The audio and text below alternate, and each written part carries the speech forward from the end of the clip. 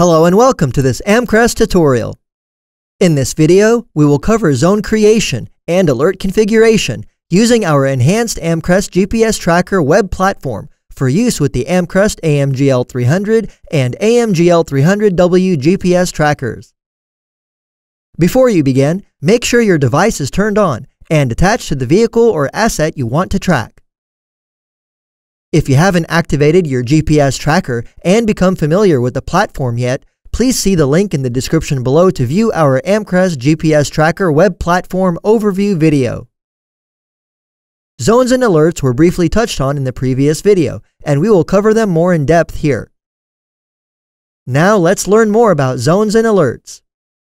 After you've logged into the AmcrestGPSTracker.com platform using your credentials, mouse over to the option menu at the top and click on the Zones tab. The purpose of the Zones tab is to create new zones and manage existing ones. Zones are also known as geofences, or geographic boundaries. After clicking on the Zones tab, the cursor will now have a little blue circle attached to it. This is an anchor point to use to draw out your zone. To locate an area on the map for your zone, click, hold, and drag the map around and scroll with your mouse to zoom in or out to find an area you want for your zone. Once you've located an area on the map, click to create a minimum of 3 anchor points, creating an outline around the desired area on the map. You can continue making more points to create your zone. When finished, click on the original anchor point or simply double-click on the map to complete the zone. Once the zone is closed, a prompt will display asking to enter a zone name and to select the type of zone, as well as select a zone group. For better zone identification, it is helpful to name the zone something that is related to the purpose for which the zone is created. For example, some keep-in zone names can be something like home, work, office, headquarters, command center, or school. And for no-go zone examples, something like restricted area, private property, authorized personnel only, no access zone, or simply the name of the building are all good examples. So as we've seen here, the two different types of zones are no-go zones and keep-in zones. Keep-in zones are geofenced areas that can trigger an alert if the tracker exits its boundaries. Its purpose is to keep the device inside the zone. No-go zones are zones that can trigger an alert if the tracker enters its boundaries. Its purpose is to keep the device outside the zone. To better manage and organize your zones, you can select a zone group and place zones within a group. Zones are ungrouped by default. To assign your zone to a group, under Select Zone Group, simply click on the drop-down box and select a listed zone group. Or click Create New Zone Group to create a new group. A small window will appear for you to enter a zone group name. When finished, click the Add button. The web platform will assign your existing zone to the new zone group name you created. When you're finished, click Create Zone and you'll see a message confirming your zone has been successfully created. Click OK and you'll see a prompt appear asking if you want to proceed to create an alert for the created zone. Clicking Yes will take you to the Alerts tab, which we will cover here in a minute. For now, we'll click No. On the left, you'll see your new zone assigned to the zone group name you created in parentheses. Under the zone name is the type of zone, no-go or keep-in. Clicking on a zone shows you options to view, delete, or change zone group. To view a zone, click on the zone and select View to see its geofence on the map. You can modify the geofence, add new anchor points, and change the boundaries as desired.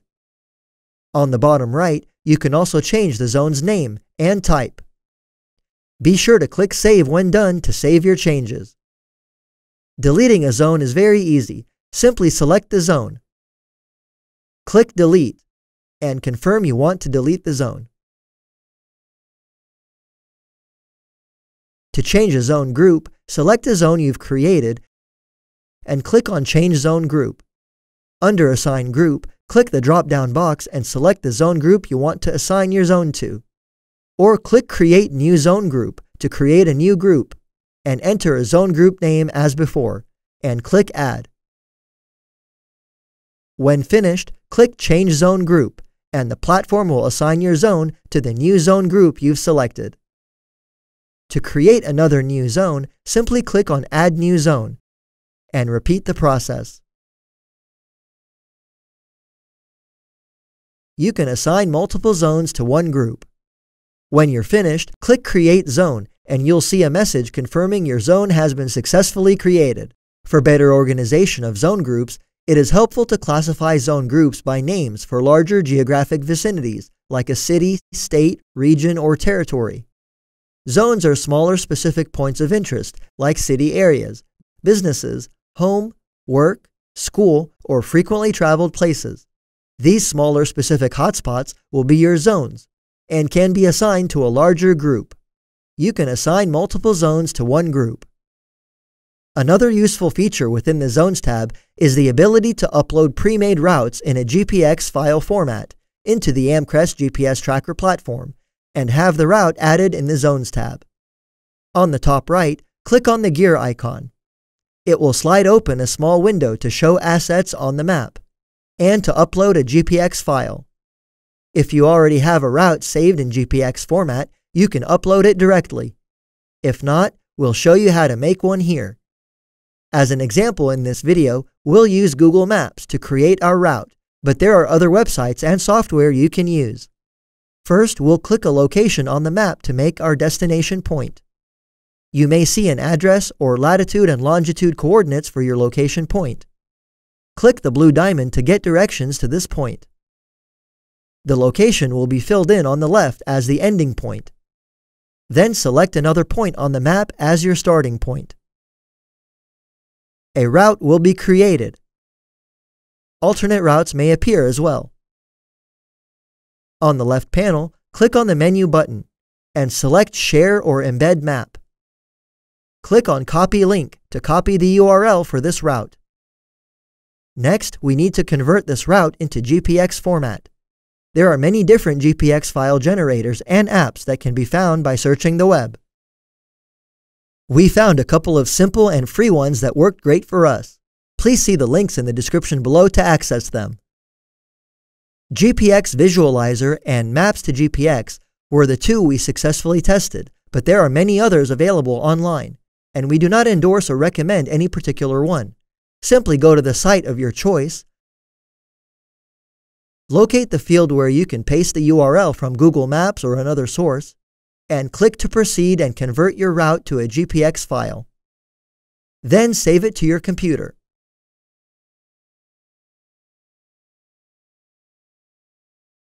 Next, return to AmcrestGPSTracker.com and click on the Zones tab, followed by the gear icon on the top right corner. Click the GPX Cloud Upload button. Locate your GPX file on your computer and click Open. Immediately, you'll see the location data translated into a route you can use on your map in AmcrestGPSTracker.com. On the bottom right, you can name this route and click Save. Once saved, you'll see it appear in the left panel under Zones. It will even be designated as a route. Now let's see how to connect a zone with alerts and make full use of your GPS tracker. The purpose of the Alerts tab is to create alerts to use in conjunction with the zones you created on the previous Zones tab. When used together, alerts and zones will let you know the instant a device enters or exits a zone. To create a new alert, click on Add New Alert. Here you can create a name for your alert. If you plan on having multiple zones and alerts, it helps to choose a name that identifies the alert with the zone it will be connected with.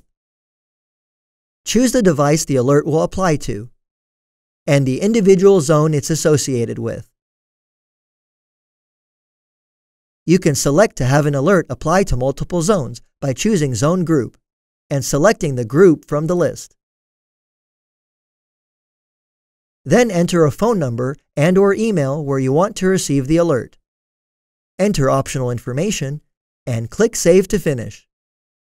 Clicking on an alert will display the associated device's IMEI number, the zone name, the type of zone, and zone group. Here you can click Edit to change the alert details, or easily delete it by clicking Delete.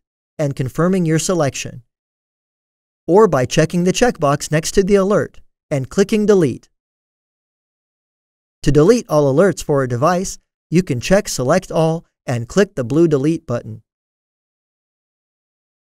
We hope this video has helped you learn how to create and manage zones and combine them with configuring alerts using the AmcrestGPSTracker.com web platform to get the most out of your AM-GL300 and AM-GL300W GPS trackers. Thanks for watching. Please subscribe to our channel and check out more instructional videos from Amcrest.